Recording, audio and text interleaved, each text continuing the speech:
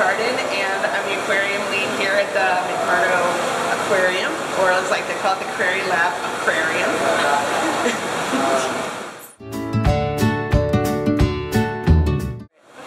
So as a lab assistant here, we basically facilitate between the science groups and the town and the facility. So we help them get the science done that they need to do. We have 3 groups here working at the aquarium this summer. We have a group that studies nudibranchs and sea spiders, another group run by Antarctica that works with juvenile fish development and stresses in temperature and ocean acidification. And we have a 3rd group that works with an underwater robot that they send under the ice.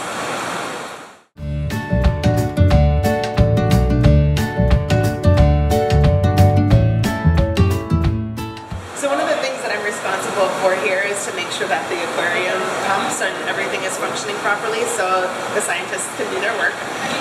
One of the things I check daily is to make sure that the pump is on and that the pump is working. And this shows the gallons per minute or the flow rate, so we want to make sure that that is functioning properly, which it is.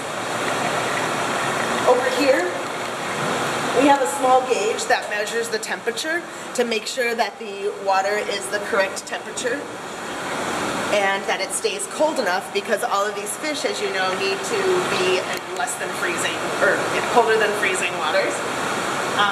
The water flows through here in these giant big pipes, big gray pipes, and they also pipe through the whole aquarium on a big open system. So all the valves are open and making sure that everything is flowing properly to all the drops that it needs to go to.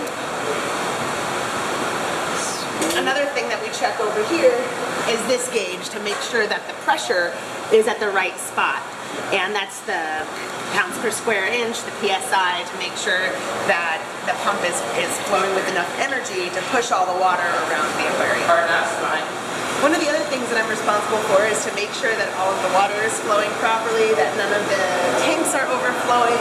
As you can see here, we have some complicated water systems, and that is for science to regulate temperatures in certain tanks in certain areas and treatments. But here I just want to make sure that the facility is okay and that the scientists can work in their environment properly.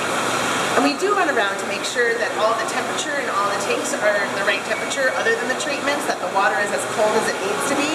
So we also have to make sure that the doors stay closed so any outside temperature doesn't affect it. And also we're careful of noise and things like that, since some experiments may be sensitive. The other things we do is go outside every day to make sure that the area is clear of snow and ice. And also we can show you where the water is piped into the aquarium.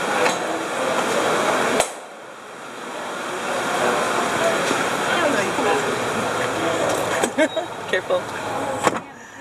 So over there, just beyond that green building, is the sea ice, and there's a little fish hut over there called Fish Hut 19. It's also called the Jetty, as there is a rock jetty underneath, but there's also the intake nearby, and that's where we pipe the seawater from. So we pipe it up from the seawater, or under the sea ice over there, all the way up. All of those pipes are insulated, and it pulls all the way up from just beyond that green building up here to the Crary Lab and into this aquarium.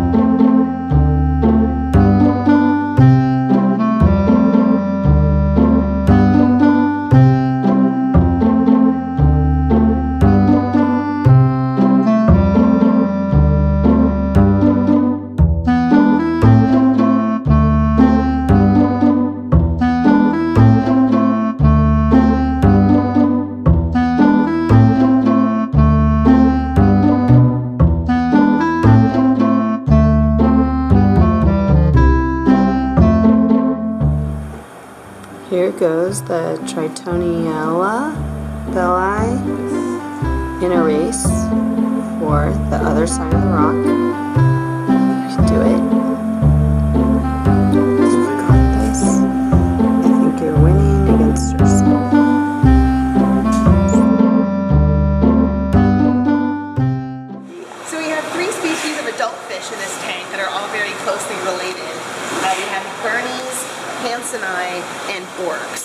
And the Burmese and Hansoni, they live at the bottom.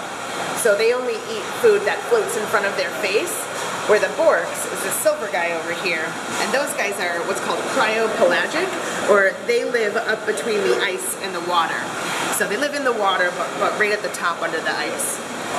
All of these fish are named after men from the first landing on Antarctica, so the expedition in 1899, the Southern Cross expedition. They may have been the ones that discovered them, but these fish exhibit an interesting tank behavior where they come to the top, which is not something that they would do in the wild. They're usually just laying on the bottom, and maybe they'll swim a few feet here and there, but they don't really move around so much. But here they're a little confused by maybe the lights or the activity above.